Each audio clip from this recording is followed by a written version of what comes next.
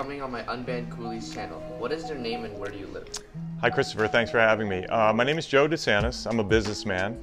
I'm from Florida, the great state of Florida, where our great governor has implemented strong conservative values with this book ban that we're talking about.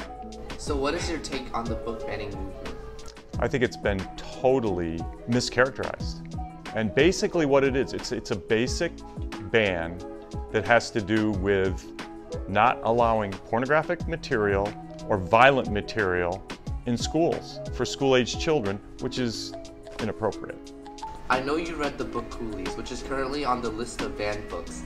Did you find this book offensive? Not at all. I think it was a book about the history of the early Chinese immigrant and their struggles building American railroads and how they were persecuted, actually. So it's a factual, historical book that tells the plight of the early Chinese immigrants.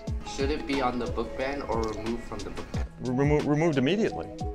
It's a factual history of the Chinese immigrants, and they worked hard. We wouldn't have the railroads without them.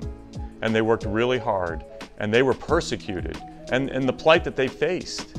And it's something that all Americans should know about. And so they should come off the book ban immediately.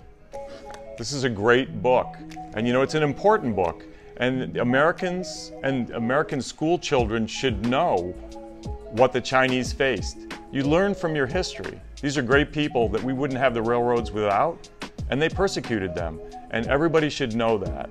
And the reason why they should know it is you learn from your history so that you never do it again.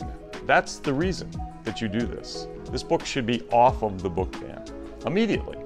On behalf of Unban Coolies, thank you for your personal insights and valuable time. You know what, Christopher, what you're doing is really important. And I support this 100%, and I hope that you get the word out and they get this off the book ban immediately.